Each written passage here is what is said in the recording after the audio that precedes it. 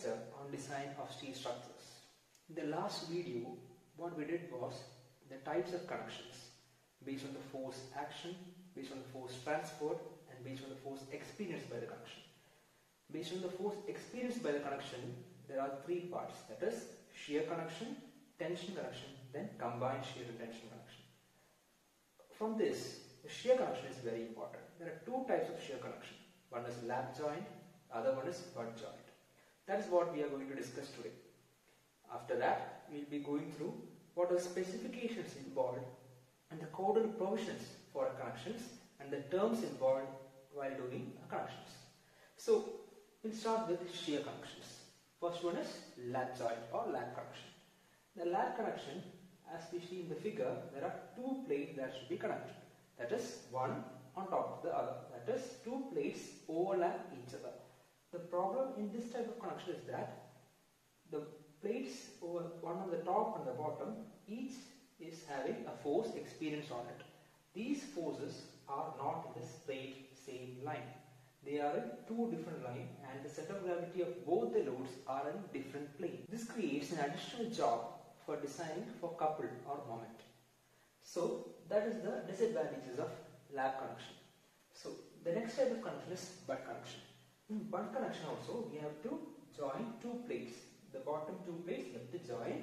For that we add an additional plate which is known as a cover plate, which covers these two plates together, and the connections are provided, bolted or riveted connections are provided, or even welded connection can also be provided. Right now we are dealing with bolted connection.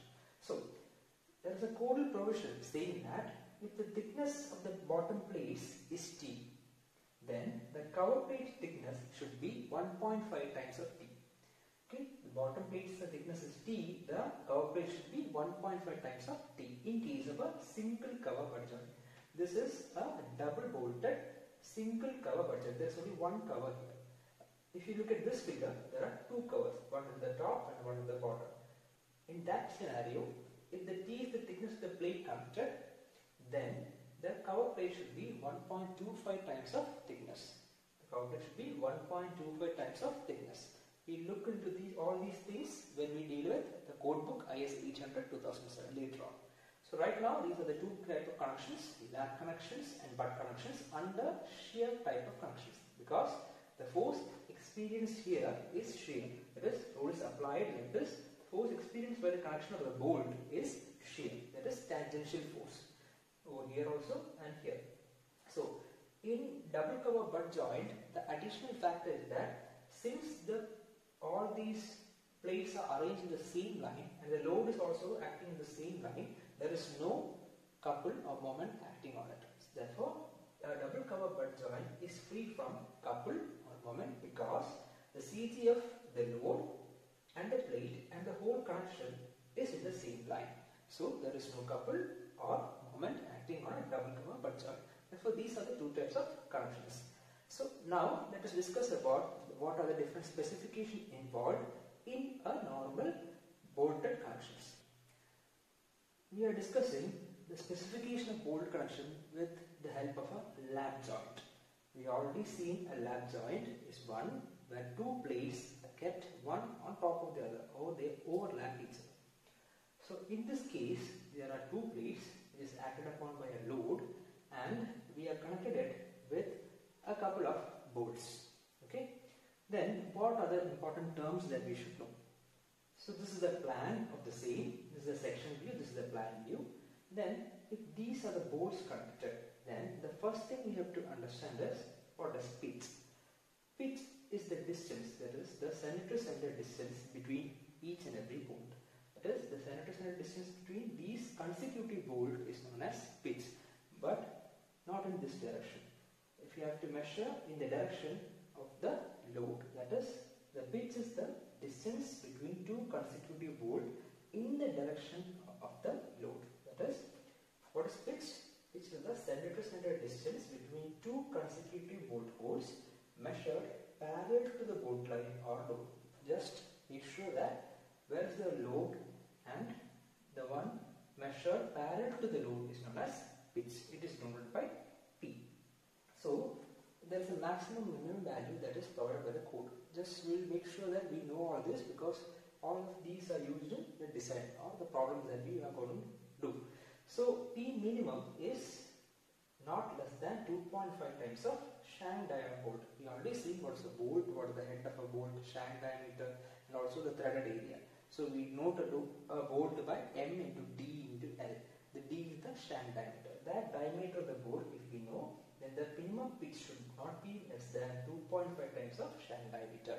You don't have to by heart all these. All these are provided inside the code itself, but you should know. That's why I am discussing it right now.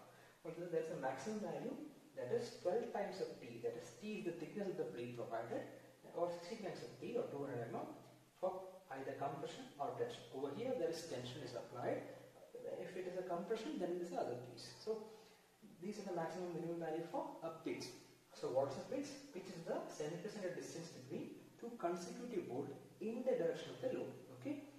So that is pitch. What is the next one? Next one is gauge. Gauge is in the opposite direction of pitch, right? Gauge is in perpendicular direction to pitch. That is the distance, center-to-center distance between bolt holes. Whatever I have drawn here are the bolt holes, not the bolt itself. Okay. So the bolt holes, so that we can understand where the center is. Okay. You always design using the bolt holes, not the bolt. Bolt fits inside the bolt hole. So first we have to put the bolt holes in a plate, then we have to fit the bolt in it. So for design purposes, we are taking center of the bolt hole always, not the bolt. So center of a bolt to another consecutive bolt, but perpendicular direction of the load is known as gauge distance or gauge, denoted by small g. Okay. The next one is end distance and edge distance. What is end distance? End distance is the distance of the bolt to the end of a plate. This end is denoted by this upper plate. The upper plate ends here. So distance of this bolt hole to the end of this plate is known as what? End distance. It's denoted by small d. So we also have to see that this end distance is measured where the same line as the load is acting. The load is acting in the same line as the end distance. End distance is measured in the same direction as the load is acting. Edge distance, as we mentioned about pitch and gauge, edge distance is acting in the opposite direction, that is perpendicular to the load action. So this is end distance and edge distance. This is the end distance and edge distance we can't see in the sectional view. We can see in the plan. This is the edge distance. This is the end distance. So these are the basic important terms that are involved. Also, what is the length of connection? It's very important. Denoted by capital L or capital L is suffix C sometimes. It varies based on the textbooks and all, or based on the code. Sometimes it is capital L, C. That's what we use. So that's why I didn't mention here.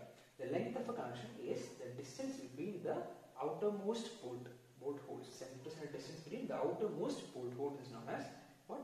The length of connection. This is the outermost bolt. These two. So that's the length of connection.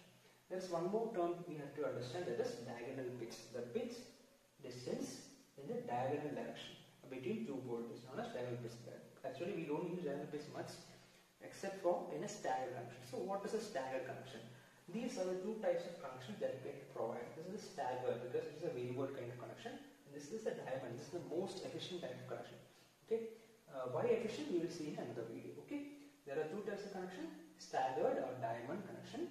And in staggered connection, we know all are diagonally connected, right? In this case, we have to use this diagonal pitch. Or in diamond connection also, we have to sometimes use diamond. With this diagonal pitch, we have to use before finding the values for design. So another important factor we have to understand is what is the diameter of the bolt hole we have to provide if we know the type of bolt or the size of bolt we have. So before designing, what we have is an M8 or 8 mm shank diameter bolt. That's what we have. So what I have to do is we have to find out what is the size of the bolt hole we have to provide. I know the bolt hole should be greater than the size of the bolt, right? So that it can easily fit in. So we have to add something to the bolt diameter. The bolt diameter, if it is denoted by small d, then the bolt hole diameter d0 is given by d plus 1 or d plus 2 or d plus 3 mm based on the variation or the size of the bolt. The bolt shank diameter is between 12 mm and 14 mm, then we can provide 1 mm. Or 16 mm to 24 mm is 2 mm. If it's greater than 24 mm shank diameter, then we can provide 3 mm. So what I said was 8 mm bolt, right? It is not here. whatever is below 12 we have to add 1 mm to it. Okay, whatever is below 12 we have to add 1 mm. We don't have to by heart this thing also, add this stuff because it is given in page number 73 and table 19 in IS 800 2007. Okay, so that is all for today. I hope you understand that what are the different types of shear connection, that is lap joint and butt joint, and what are the different specifications of boarded connections that we are using during a design.